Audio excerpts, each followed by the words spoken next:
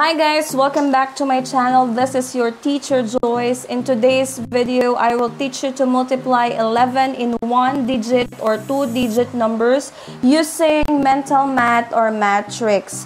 Kung hindi ka pa masyadong pamilyar sa multiplication table, I suggest na panoorin mo muna ang fastest way to learn the multiplication table. Ilalagay ko ang link sa description box below. Pero kung sa ulo mo na, let us now start in 3 seconds. 3, 2, 1, let's start.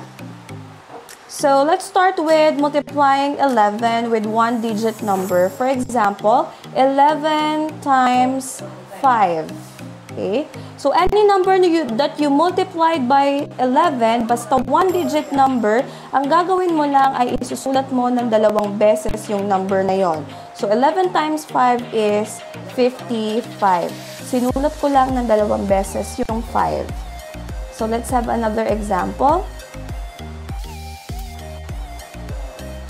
11 times 8. Dahil minumultiply natin yung 11 sa 8, isulat lang natin ng 2 beses yung 8. So, the answer is 88. So, napakadali lang nun. Very easy. Pero, paano naman kung ganito? 11 times 23. Paano naman kapag yung 11, ito-times na natin sa 2-digit number? So, kung i-multiply natin yan in long method, so medyo matatagalan tayo. So, kung ilalaban ka sa MTAP or exam nyo to, yung madaling paraan para masagutan yan is, first thing to do, let us assume that the product is in 3 digits. So, maglagay tayo ng 3 guhit to represent the product. And then, let's review first, place value. So, this is the ones, the tens, and the hundreds. And then, dito tayo magfo-focus kay 23. Yung 2, ilalagay mo lang sa hundreds place, ones, tens, hundreds. So, lagay mo doon sa pinakaunahan, 2. And then, yung 3 ng 23, ilagay mo sa pinakadulo. So, yung hinahanap na lang natin ay yung nasa gitna ng product natin or yung tens digit. So, gagawin mo, ipag-add mo lang yung 2 at saka yung 3. So, 2 plus 3 is 5. So, ilagay mo lang siya dito sa gitna. So, the answer is 253.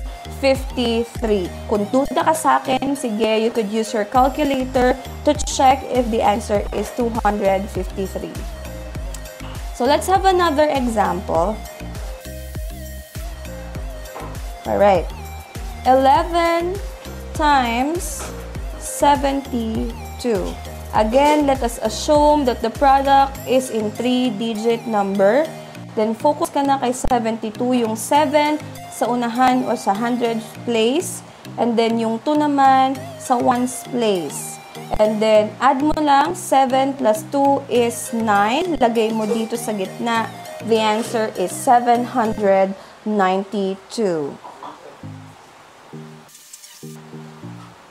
So, paano naman kapag pinag-add mo tapos may carry? So, let's try. 11 times 79. So, let us assume that the product is in 3 digits. So, yung 7, lagay mo lang dito sa hundreds place or dun sa unahan. And then, yung 9, lagay mo dun sa ones place. And then, add mo. 7 plus 9 is 16. Paano yan? 2 digit. 1 digit lang ang kailangan natin. So, ang gagawin mo, yung 6 ng 16, ilagay mo sa gitna. And then, yung 1, i-carry mo kay 7. 1 plus 7 is 8. And then, bring down the 2 numbers. So, the answer would be 869. You could also check that on your calculator. So, let's have another example. Baka nalilito pa kayo. So, 11 times 84. Again, let us assume that the product is in 3 digit. Yung 8 sa hundreds place. Yung 4, lagay natin sa ones place. Okay? And then, 8 plus 4 is 12. Yan. So, yung 2, ilagay ulit natin dito sa gitna. I-carry natin yung 1 sa 8.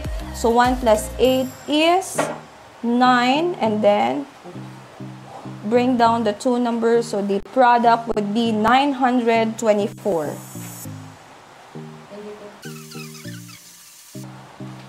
How about this example?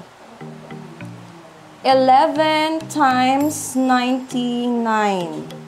So again, let us assume that the product is in 3 digit. And then, lagay mo lang sa unahan at saka sa dulo yung dalawang 9. And then, i-add mo na. 9 plus 9 is 18. Yung 8, ilagay mo sa gitna. And then, i-carry mo kay 9 yung 1. So, 1 plus 9 is 10. Paano yan? 2 digit na siya. Okay lang. Isulat mo yung product na 10. And then, bring down the 2 numbers. So, your answer would become 1,089. That's all for today, guys. Kung nakatulong sa'yo ang video na ito, don't forget to enroll on my channel. Just click on the subscribe button and the bell notification para maging updated ka sa mga video ko. At kung may gusto kang malaman na matrix, i-comment down below mo lang sa comment section para gawin ko na yun for the next content. Again, this is your Teacher Joyce saying ang lahat ng mahirap na math problems ay kaya nating padaliin. Bye, guys! At dito na nagtatapos ang ating aralin.